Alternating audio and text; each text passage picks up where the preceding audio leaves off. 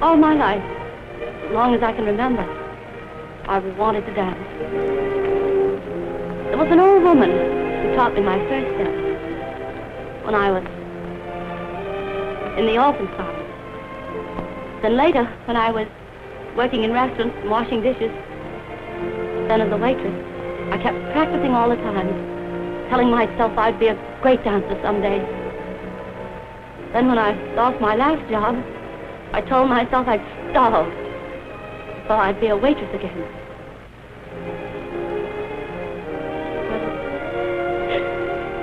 I'm not even a waitress here. I just set the table.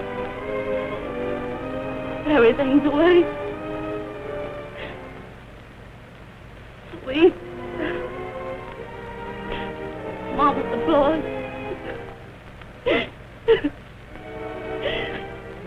Discouraging. Just a peril. I know it must seem discouraging, Sally, but things are bound to look up. That's what I keep telling myself. But somehow, it never seems to work out.